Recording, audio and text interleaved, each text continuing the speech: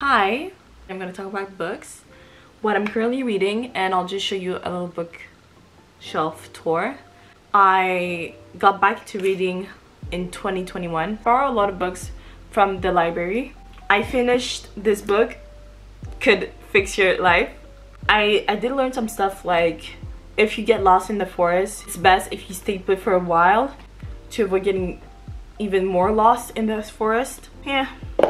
Then we have Uncle Dysfunctional. So it's very fast-paced. Also, you have a question here and then he answers. And I have this little reading journal where I just put my notes. This one, I wrote quite a bit. So yeah. I wish they added the age range for the people who sent in the letters. This guy at some page said, "My ass is itchy." And I just wanted to know, are you a 20-year-old sending this or a 50-year-old? Someone said, "I'm short." On a rien à foutre. Well, if that bothers you, then I'm so sorry. But me reading this, I'm just like, j'en ai rien à foutre. But yeah, so that's that. I'm currently reading Le Château de ma mère by Marcel Pagnol. I'm right at the beginning, but he's talking about his childhood and his friend Lily. Which, now that I'm thinking, Lily is a boy and not a girl. Yeah, I really like this. This is a cute story. The next few books I want to read are Le Vin de Solitude by Irène Némirovsky. Truth About Lies. This is a psychology book about lies. L'Amant by Marguerite Duras. So apparently this was the first one, and then she rewrote it and published L'Amant de la Chine. I really liked the second one, so I'm just reading this one. The first couple of books that I bought were these ones. How to Adult and How to Give Zero Fucks. I was 18 at that time, 18 turning 19, and I felt like these two books were perfect for me. And they're very simple. It's not revolutionary. I don't know if that would, I don't know what I said. No, it's just a book. It's not a novel, it's a book. Why Men Love Bitches. I remember reading this at the beach. It was not a serious read for me. It was more just for shits and giggles. How to Win Friends and Influence People. Bad. It wasn't bad. It wasn't good. I remember it was nice. It was a nice book. Think and Grow Rich by Napoleon Hill. How do you say it? Napoleon? Napoleon.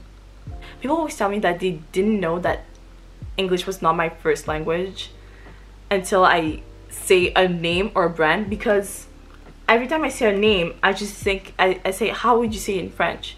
So I say Napoleon, but I don't know how to say this in English. Napoleon. But I think yeah. It's I don't know, it's hard. Same thing with brands. I say Adidas. I don't know how you say, I think in English you say Adidas. Adidas? Adidas. Adidas? I don't know, but Napoleon. Now let's go in 2022. The Library by Bella Osborne and The Midnight Library by Matt H. I'll just say H because I don't know how to pronounce. These were good books. So we have Klara and the Sun. It's a really good book. So yeah, you should read this. I have Before the Coffee Gets Cold, which, wow, 5 out of 5 stars. How to Kill Your Family. It's fun and you will get some stares if you read this in public. Unexpected Joy of Being Single, which I didn't hate it, but I was like, okay. My Body by Emily Ratajkowski. This book is so well written. It's amazing. I have a couple books in French. It's Suite Française, Irène Némirovsky, so I'm gonna this one. It's a very good book. I really enjoyed this. These books, all of those little books here in French, I found them at this Amnesty library and they were all £2-3 pounds. So I was really excited to have books in French because it's difficult to find books in French here in the UK. These 4 books left me disappointed. I feel like I need to reread them in order to see if I actually didn't like them or I was just not paying attention. Une femme à sa fenêtre by Drew de la Rochelle. I could not tell you what this is about. Journal d'un homme trompé, also by Drew de la Rochelle. Could not tell you what this is about. Les boulevards de ceinture by Modiano. Could not tell you what this is about. Le feu follet suivi de Adieu à Gonzague, also by Drew de la Rochelle. couldn't I tell you what this is about? Ombre des âmes by Arthur Schnitzler did not finish because I don't know, I was not paying attention and it was just whew. I have Runway Bird by Irène Lazaronu. I'm so sorry if I butcher her name, but I actually met her once. So nice, so down to earth. It's about her experience in the modeling industry. And look, this is so cool. This, wow, I really like this book. This one, everyone talked about this book, and they're damn right because this book is iconic. I'm Glad My Mom Died by Jenna McCurdy. Also, this book will give you some stares if you read this in public. Making a Scene by Constance Wu. I really enjoyed this book. It's such a good book. It's in French. It's Sorcière, la puissance invaincue des femmes by Mona Chollet. She's not wrong. And in this society can't win. So that was a good book. I'm going to show you the books that I recently purchased. Some of them I read them once and I just wanted to have my own copy, and others are first, like, I've never read them and I just want to read them. Tomorrow and Tomorrow and Tomorrow by Gabrielle Zevin. Probably butchered her last name, I'm so sorry. I heard nothing but good things about this book. The only thing that scares me is that this book is thick. It's going to be a challenge. I'm scared, but I can do it. I have Convenience Store Woman by Sayaka Murata. This compared to this, yeah, I'm choosing this. It's about this girl. Well, she's not really a girl anymore. She's 36-year-old and she's never had a boyfriend. She's working in the same convenience store for 18 years and her family, her friends are like, girl, what the fuck are you doing? Get out, do something. But she just wants to stay here. I'm excited to read this. This book, Normal People by Sally Rooney. God, this was a 5 out of 5 star for me. Marguerite and Pagnol. They're so cute. They are so cute. Now we have Cleopatra. That was such... Oh my God. Cleopatra. Let's just call her Cleopatra. And Frankenstein. I heard nothing but good things with this book. This book is... But yeah, I can't wait to read this book. Yes, I would love Chris to write another book just to see her evolution. Kris Jenner and all things Kardashian. Yeah, we'll see how this goes. We have L'Invité by Simone de Beauvoir. I read this book once and I just wanted to have my own copy. There's this whole discourse of who's a it girl, who's not.